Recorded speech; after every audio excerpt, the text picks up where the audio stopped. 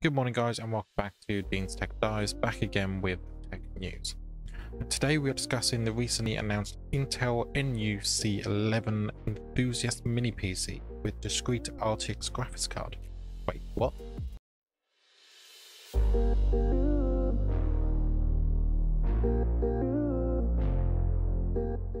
Before we jump into this news, please remember to like, comment and subscribe. Okay guys, so on the 14th of January 2021, Intel have announced the next mini PC in the NUC, or Next Unit of Computing lineup. For those of you that have not seen an NUC PC before, they are mini PCs ranging from the size of a Mac Mini to, well, a slightly stretched Mac Mini.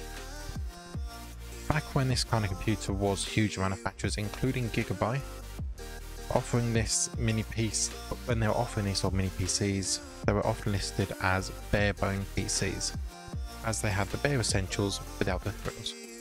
Well, it seems like someone forgot to read the memo over at Intel before the announcement of the new NUC 11 Enthusiast Mini PC. This mini PC, which belongs to the slightly stretched Mac Mini size of barebones PCs, features a quad-core i7-1165 G7 CPU, which a quick spec sheet lookup reveals to be a mobile-grade CPU with 4 cores, 8 threads, and yes, Intel are still going all out on their hyper-threading over physical cores, with a max turbo boost frequency of 4.7 GHz, 16GB DDR4 3200 MHz RAM, and a discrete RTX 2060 with 6GB of GDDR6.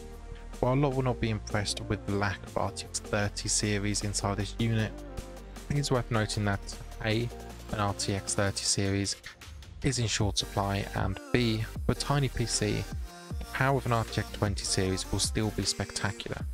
We are looking at a PC smaller than an Xbox Series X, with potentially the performance to play some 4K games depending on how graphically demanding said games are, but it should definitely handle 1440p and 1080p gaming just fine.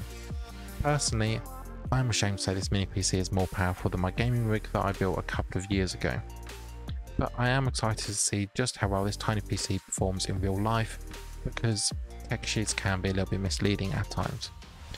Let me know in the comment section down below what's your thoughts on this small but mighty gaming PC. Would you buy one? And also, would you like to see a video where I try to switch from my full-size RTX gaming and rendering PC over to the NUC 11 and see if this PC can actually replace a large desktop PC?